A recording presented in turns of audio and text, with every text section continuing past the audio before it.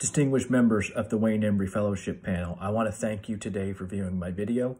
My name is Tim Roache, and in terms of the 5 Ps, for perseverance, 5 years ago I was told not to become a teacher by my teaching supervisor, and I'm happy to say for 5 years I was an effective teacher at my little school in Nova Scotia, and the staff and students were sad to see me leave in order to pursue my dreams here in Toronto.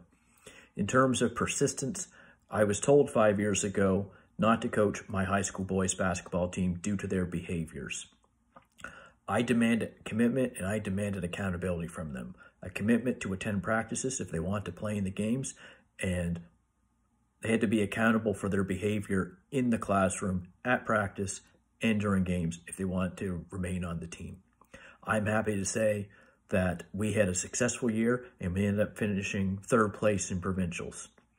In terms of preparation, I was an assistant university basketball coach for 2 years at Acadia University for the women's varsity program, and part of my responsibility was to view game tape on the opposing team we were about to play and study up on their top 2 or 3 players. I had to communicate with our coaching staff and with our players on their habits. If they like to go right, if they like to go left, if they were comfortable shooting the 3, if they were not comfortable shooting the 3. And I also had to communicate any defensive transition sets, offensive transition sets that the other team tried to execute.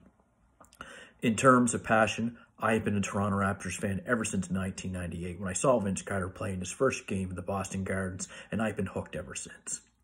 In terms of pride, I took pride in teaching, and it allowed me to be a high school basketball coach.